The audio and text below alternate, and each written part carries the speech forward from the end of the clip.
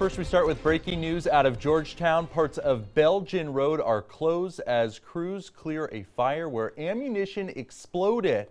KXAN's Arzo Dos is there with the latest. Arzo.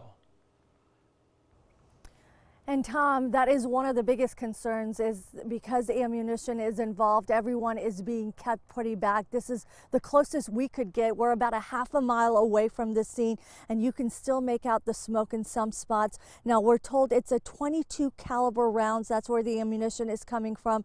Take a look at the pictures that we've gotten over the last 30 minutes. You could see a closer look from the Georgetown Fire Department, and then you can see the smoke after the explosion.